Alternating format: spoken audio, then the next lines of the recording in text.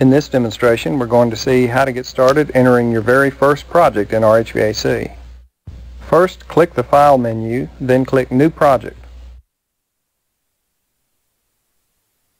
If this were not your first project, you could copy data from one of your previous projects.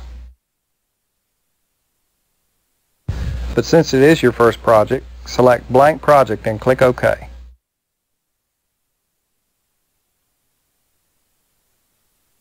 The General Project Data window opens by default when you start a new project.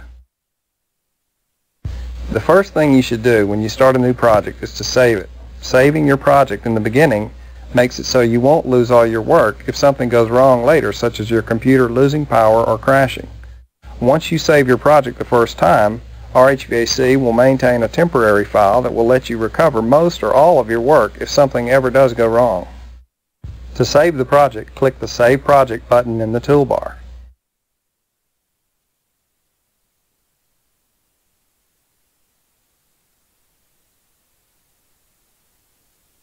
Next, on the General Project Data window, enter a project title and your name as the designer. Then click the Client tab and enter the client's name and other information. Then click the Company tab and enter your company's information. Since this is your first project, all of the company information is blank. But on the next project you do, you can start with all the company information already filled in by using the New Project dialog to copy default data from this project. The same goes for most other kinds of data, such as the design conditions and the default room data. Next, click the Design Conditions tab and enter the first few letters of the city that you want to use for your weather data. In this case, Harrisburg, Pennsylvania. Press Enter and the program will search the weather database for the first city that matches the letters you typed. If it didn't find the city you want on the first try, you can scroll through the list and find your city.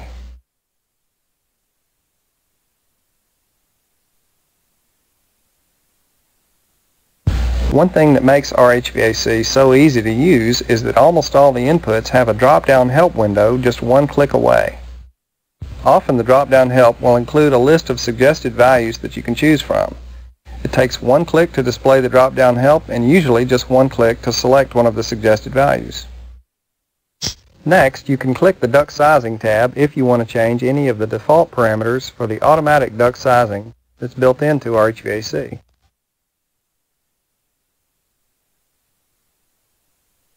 Thank you for watching this demonstration of how to get started with your first project in our HVAC. Please feel free to call us for more information.